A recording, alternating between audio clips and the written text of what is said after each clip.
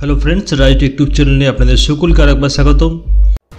ইতিমধ্যে আজ সকালে কয়েকটি গুরুত্বপূর্ণ খবর বেরিয়ে এসেছে, যার প্রতিটি খবর জানা আপনার জন্য অত্যন্ত গুরুত্বপূর্ণ।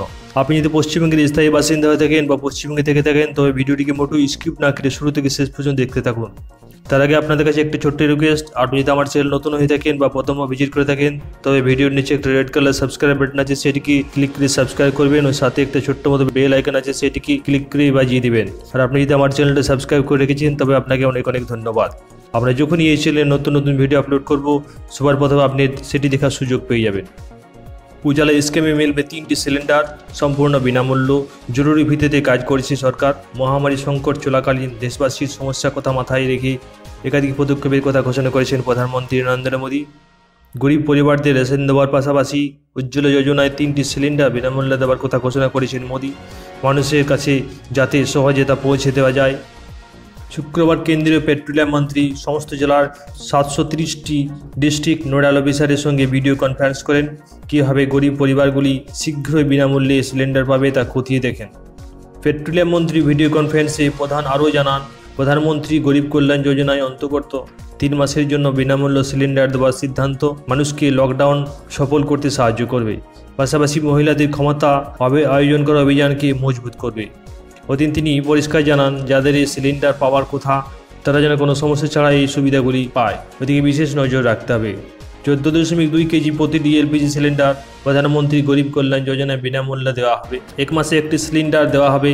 উজ্জ্বলা যোজনা স্কিমে 5 কিলোগ্রামের সিলিন্ডার পায় তারা 4টি সিলিন্ডার পাবে। 1 মাসে অধিকতম 3টি সিলিন্ডার পাবে। নিজেদের রেজিস্টার মোবাইল নাম্বার থেকে সিলিন্ডার বুকিং করতে পারবেন বা এজেন্সিতে গিয়ে বুকিং করা যাবে।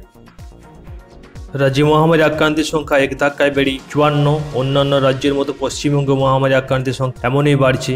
অন্যদিকে নতুন করে আক্রান্ত হয়েছেন 11 জন, আক্রান্তের সংখ্যা বেড়ে হলো 54। রবিবার এই তথ্য প্রকাশ করলেন রাজ্যের মুখ্য সচিব রাজীব সিনহা। এ রাজ্যে গত 24 ঘন্টায় মারণ রোগে কোনো মৃত্যু ঘটেনি। তিনি জানিয়েছেন, এর পাশাপাশি রাজ্য সরকার মারণ রোগ মোকাবিলায় কী ব্যবস্থা নেওয়া হচ্ছে তা বিস্তারিত ব্যাখ্যা করেছেন। তিনি জানিয়েছেন, মারণ রোগ মোকাবিলায় রাজ্য 7 পরীক্ষা কেন্দ্র এবং এর মধ্যে 5টি সরকারি ছাড়া 2টি বেসরকারি পরীক্ষা কেন্দ্র, আরও 1 পরীক্ষা কেন্দ্র রয়েছে। আরও কয়েকটি হাসপাতালে পরীক্ষা কেন্দ্র চালুর চেষ্টা চলছে বলে জানান মুখ্য সচিব। আরও 13,500 পিপিই পেয়েছে রাজ্য সরকার। 50,000 মাস্ক বিতরণ করা হবে বলে জানিয়েছেন তিনি। জেলার 55 হাসপাতালে চিকিৎসার ব্যবস্থার কথা উল্লেখ করেছেন। রাজ্যে রেশনের কুপন দেওয়া শুরু হবে সোমবার থেকে। যে সমস্ত রেশন গ্রাহকদের হাতে এখনও কুপন পৌঁছায়নি, তাদের সোমবার থেকে কুপন দেওয়া শুরু হবে।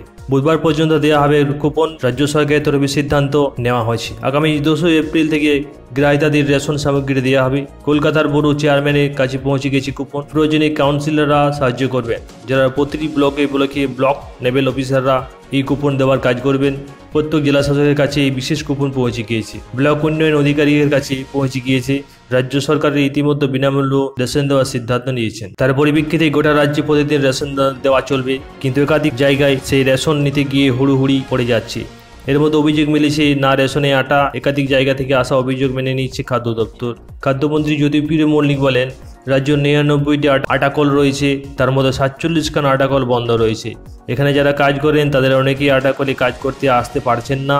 যে 52টি আটাকল খোলা রয়েছে, সেখানেও আসা যাওয়ার অসুবিধা হচ্ছে বলে জানান। এর ফলে জেলাগুলিতে দোকান পিছু আটার পরিমাণ অত্যন্ত কমে গিয়েছে। যদিও মন্ত্রী অনুরোধ করেছেন 15 দিনে বেশি করে কেউ যেন আটা রেশন দোকান থেকে সংগ্রহ না করেন, কারণ এই গরমের সময়ে আটা নষ্ট হয়ে যেতে পারে। তবে চাল যেন যথাযথ সময়ে দিয়ে দেওয়া হয়, সেই আদেশ দেওয়া হয়েছে। সোমবার থেকে ব্লক লেভেল অফিসারদের কুপন দেওয়ার কাজ শুরু করে দিতে বলা হয়েছে। 341 জন ব্লক উন্নয়ন অধিকারীর সাথে গোটা বিষয়টি দেখবেন। 8 জন অফিসার, তারা প্রত্যেকটি বিষয় মনিটরিং করবে। অন্যদিকে আগামী সপ্তাহে শুরুতেই খাদ্যমন্ত্রী ভিডিও কনফারেন্স করবেন অতিরিক্ত জেলা শাসক খাদ্য দপ্তরের সাথে। সেখানে মহকুমা শাসকদের থাকার কথা। কলকাতায় 2,73,000 গ্রাহক রয়েছেন যাদের কার্ড নেই। সেই সমস্ত গ্রাহকদেরকেও সোমবার থেকে কুপন দেওয়া হবে। এদিন খাদ্য ভবনে তা নিয়ে বৈঠক করেন কলকাতার মেয়র ও খাদ্যমন্ত্রী। বৈঠকে ছিলেন বিভিন্ন দপ্তরের অধিকারীরা। এবার কেন্দ্র সরকার করল বড় ঘোষণা। এবার 50 কোটি মানুষের বিনামূল্য মহামারী পরীক্ষা ও চিকিৎসা। মহামারী ভাইরাসের প্রকোপ থেকে মানুষকে বাঁচতে কেন্দ্রের তরফে একাধিক পদক্ষেপ নেওয়া হচ্ছে। এবার কেন্দ্রের তরফে জানানো হয়েছে যে মহামারী রোগের পরীক্ষা ও চিকিৎসা আয়ুষ্মান ভারত প্রধানমন্ত্রী জন আরোগ্য যোজনার মাধ্যমে ABPMJY করা হবে। এর আগেও সরকারি হাসপাতালে এই ভাইরাসের পরীক্ষা ও চিকিৎসা বিনামূল্য করা হচ্ছিল। এবার সরকারি যোজনার মাধ্যমে 50 কোটি মানুষ প্রাইভেট ল্যাবে এই পরীক্ষা বিনামূল্যে করাতে পারবেন। এই যোজনা অনুযায়ী হাসপাতালে টেস্টিং ও চিকিৎসা বিনামূল্যে করাতে পারবেন। ABPMJY অনুযায়ী সূচিবদ্ধ হাসপাতালেও টেস্টিংয়ের সুবিধা দিতে পারবেন। তাদের কাছেও টেস্টিং ফ্যাসিলিটি সাহায্য নেওয়ার সুযোগ থাকবে। এই পরীক্ষা ICMR অনুযায়ী করা হবে। সমস্ত ল্যাবকে ICMR এর প্রোটোকল মেনে চলতে হবে। এভাবে বেসরকারি হাসপাতালও এই পরীক্ষা ABPMJY যোজনার মাধ্যমে করা যাবে। সরকারি এই পদক্ষেপে লাভবান হতে চলেছেন গরিব মানুষেরা। পাশাপাশি সরকারি হাসপাতালগুলিকে ABPMJY যোজনার মধ্যে আনার মূল কারণ হচ্ছে টেস্টিং ও চিকিৎসার সুবিধা বাড়ানো যেতে পারে।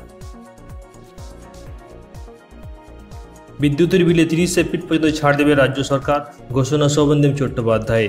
মার্চ মাসের শেষে বা এপ্রিলে প্রথমে গত ফেব্রুয়ারি মাসে ধার্য বিদ্যুতের বিল জমা না দিলেও লাইন কাটবে না রাজ্য বিদ্যুৎ বন্টন নিগম। শুধু তাই নয়, 30 এপ্রিলের মধ্যে বিল জমা দিলেও 1 টাকা সুদ বা জরিমানা চাইবে না বিদ্যুৎ দপ্তর।